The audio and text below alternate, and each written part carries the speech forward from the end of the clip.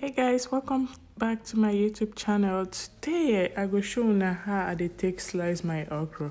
Okra soup is one of my best Nigerian soup. I know some of una love okra soup, but when you think about slicing or be chopping okra, you go just say, I no do, I beg, the stress is too much, you know what but I'm here to save you that stress, to show you the easiest way I do it.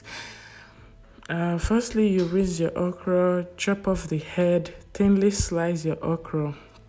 Then pack them small and begin to chop on the way you chop your vegetable, just like the way I show them for video. And that's it. It takes nothing less than 5 minutes to slice your okra. And it's so smooth and it's so fast. I figured out this method last year. Okay guys, thanks for watching. Make sure you subscribe to my YouTube channel, invite your friends. Thank you. See you soon. Bye-bye.